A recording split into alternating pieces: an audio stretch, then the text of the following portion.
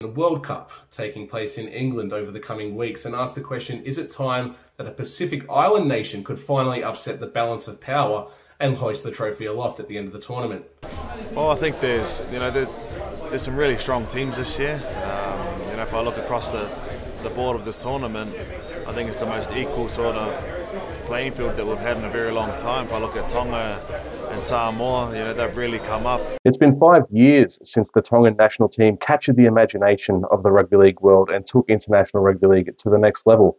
After a number of players who were eligible to represent Tier 1 nations, including New Zealand and Australia, opted to play for the tiny island nation instead, and we saw how well that went, not just for the individuals and for the team, but for the growth of international rugby league as a whole. And now, as we approach the 2022 World Cup, it appears Samoa are ready to be the next nation to take that step. After a number of NRL players, not only Samoan players, but people who've played Origin and may have been eligible for kangaroo selection, are already opting to represent their home nation. Look, it's exciting with the squad we've got. And to be compared to Tonga is certainly very humbling. They've been marvellous, and they've been the leaders in the Pacific. So to be compared to theirs, they've done a great job. So it's humbling, but we've got some work to do yet. Australia's always been strong, and England's been strong as well. But the Pacific Island nations are the ones we need to watch out for. Tonga have once again named a very strong squad, and they've been developing continuously since 2017, despite not having too many opportunities to play international football. But obviously having our first full session this morning is tough. When you 6 days or 5 days out from an opener. But we're excited and we're looking forward to the next Saturday night. Quarter-final, semi-final, win the whole thing. How far can you go? Oh, I hope so. But talk doesn't equate to results, and we need to keep working hard at training, which we have.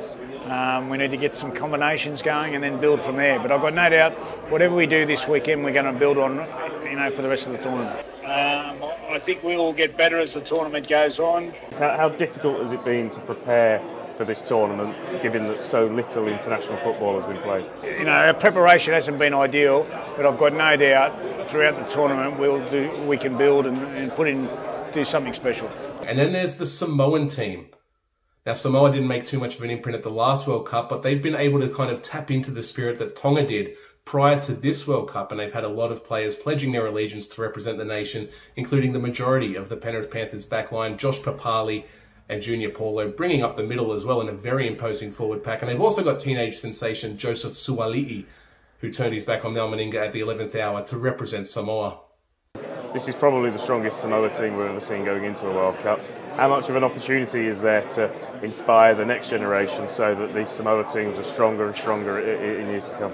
Well, I think these guys that represent Samoa in this World Cup have got a fantastic opportunity to inspire Samoan young players, men and women around the world.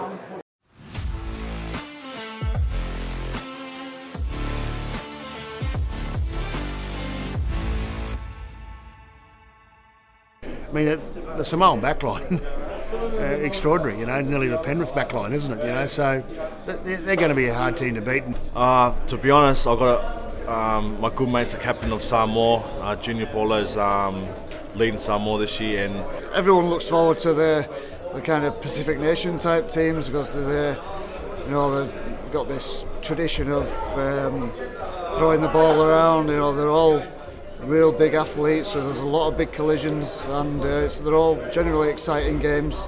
One of my best mates actually, he's for Manu Brown, he's playing for Samoa at number 9.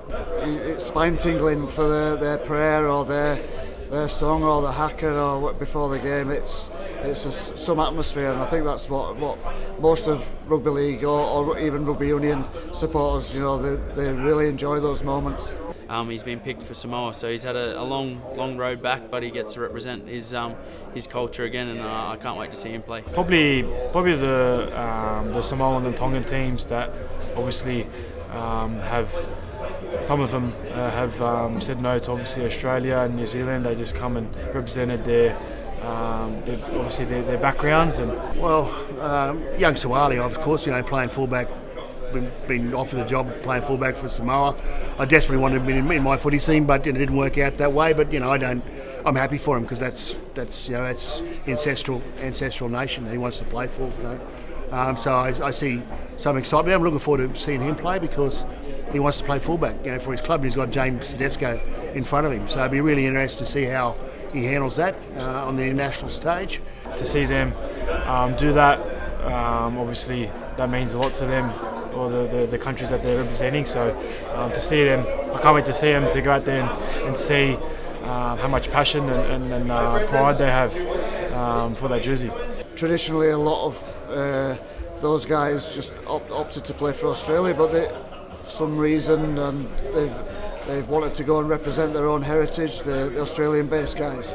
So you've got Tonga who've strengthened, and Samoa massively, and of course Fiji were in our group. So yeah, it's going to be interesting to see who ends up in the semi-finals out of those guys. Just the squad that they've brought together, it looks very similar to what Tonga did in the 2017 World Cup. So I can't wait to see how they go, and especially the first game against England will be good to watch. With great interest, I'll be watching obviously the first game against them in the English. So it's going to be really interesting. The England side have got a really strong, experienced footy team who understand the international game really well.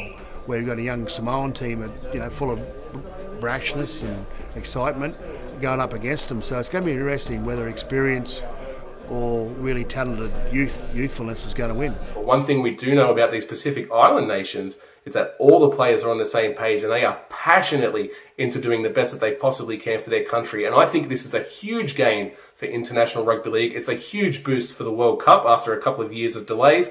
And I think there's a very good chance that it could turn one of these teams into the fairy tale story of 2022. But ultimately, for all of the speculation, we're going to find out a hell of a lot more when Samoa kick off their World Cup against the host England in what promises to be an absolutely exhilarating clash. Remains to be seen though.